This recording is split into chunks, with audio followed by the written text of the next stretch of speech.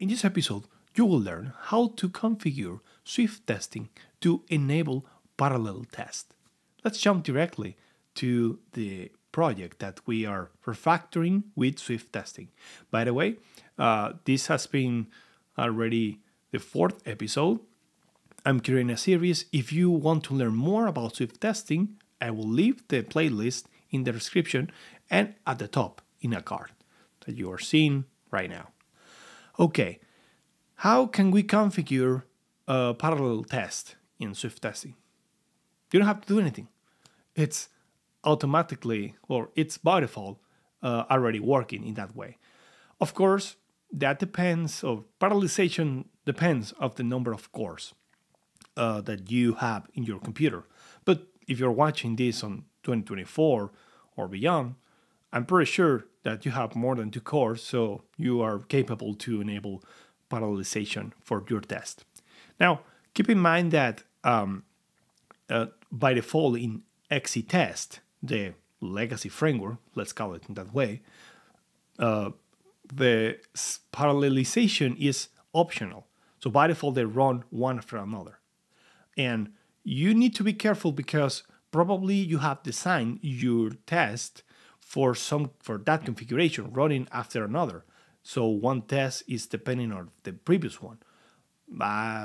Maybe that's not ideal, but I have seen those kind of projects in the past. So that's why I'm mentioning that. But here, well, again, parallelization for test in Swift testing is automatically done. And the system will decide how parallel they will run. Okay. However, if you have followed my episodes, you will notice that I created the test in a way of configuring every single piece individually. For example, car items here. There are others here, products. But the problem right now that I have is that it's really repetitive. There is a lot of ceremony, boilerplate everywhere, and I would like to remove that. Have you seen now the tests are passing, okay? But using this powerful feature of parallelization, I would like to refactor my test in order to be simpler and reusing the same components. For example, if I want to create a list of products, a cart or so, Swift testing is capable to create a copy, individual copy, and then run the test in isolation. So that means I'm able to use just one single variable with data for all my tests, and there will not be any interference between one test or another. Okay, so for that, things like that, for example, where I have cards everywhere, I have the same information with the same value here for my test. I don't know. I know that for some projects this shouldn't be ideal or so, but for this demo, yeah, look at that. It's again here, and again the same here, card test. And there are others that are specific. Those won't be affected by this refactor. And I think this, yeah, here we have even more of those products. Okay, so what are we going to do? Okay, let's jump here to the top. And what I'm going to do is just copy pasting some placeholder data that I have here. I have those products that you have seen already. I'm gonna hide them here. And I am also using car items with all of the products here. Okay, now I'm going to proceed to remove all the dependencies that we have already for car items because we don't need them, because everything will be centralized in this variable. Okay, so okay, let me do this. So we don't need that right now. There we go. And we can double check that this test is passing. There we go, it's passing, no problem. Okay, let's go to the next one.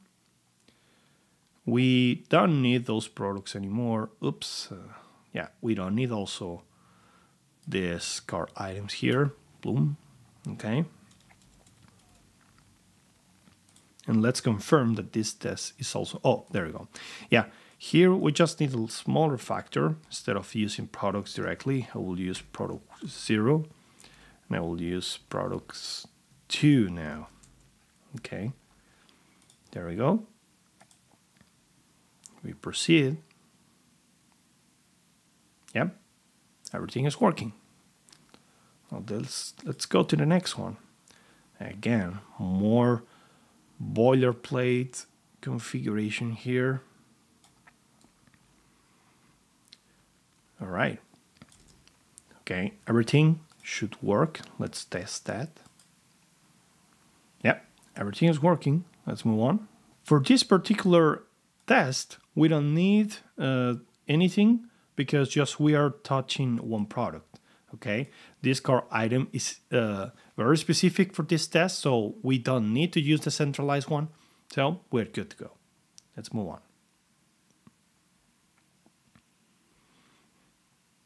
Now this one, yeah, a lot of boilerplate again. Let's remove everything. I don't know you, but I love when I have to remove code instead of adding code. Okay. Everything should work.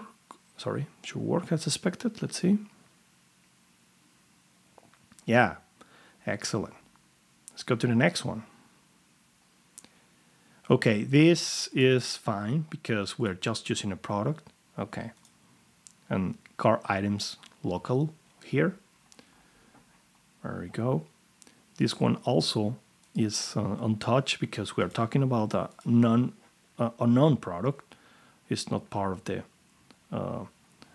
common test. And let's see this. Okay, I think this one should be the last one that we need here. Of course, this refactoring will depend on your projects. This is a demo project, so probably in other tests I will do things differently. But I just wanted to show you this because it's important to review also that you maybe have some gigantic test with all the dependencies isolated from other tests, but you can see now that you can share common information, and that information won't affect other tests. Okay, let's see what happened here. Yeah, everything is working. Okay. And lastly, well, I think I can refactor this one because it is repeating two products.